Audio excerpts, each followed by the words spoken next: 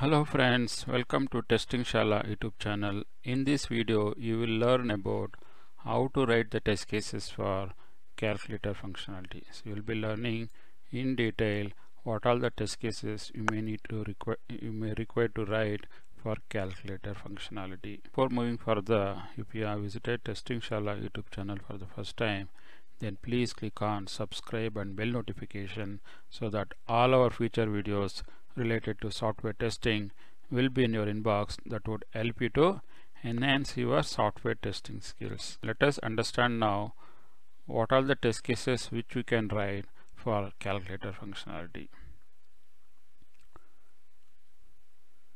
The first test case you should validate or whatever the different types of modes the calculator functionality is going to support.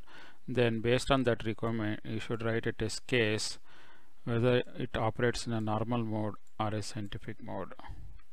The second is you should also ensure that to validate whatever the screen available, which is an LCD screen, LCD black screen which is there in the calculator, we will have to validate whether using that display screen everything is clearly visible or not, whether all the digit, all the numbers, all the special characters, everything is visible properly or not.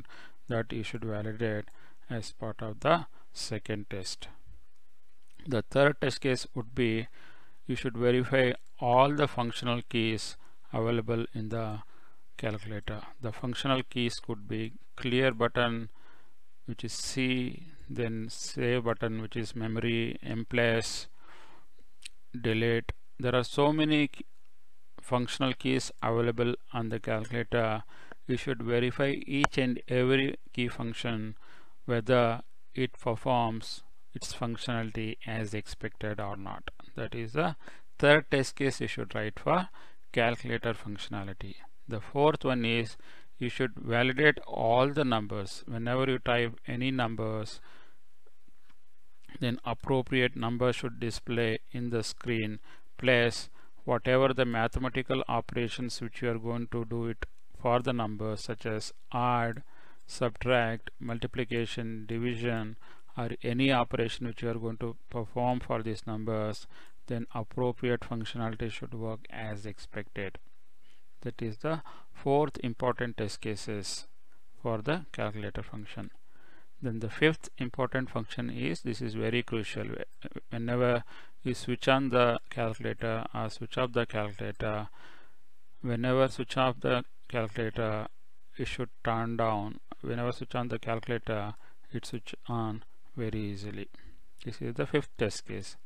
The sixth test case would be your battery consumption test. Especially when you are using the calculator, you should validate the battery part. If there is no battery, then calculator should not work.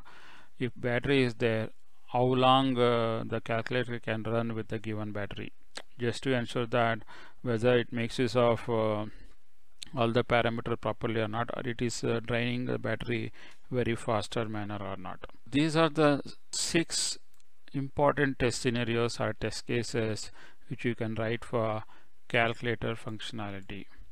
I hope you are able to clearly understood all these 6 test cases for calculator functionality. Hope you like this video. If you like this video, please click on like button, and if you have visited TestingShala YouTube channel for the first time, then do click on subscribe button and bell notification so that all our future videos related to software testing will be in your inbox. That would help you to enhance your software testing skills. Thanks for watching this video. Bye for now. Take care.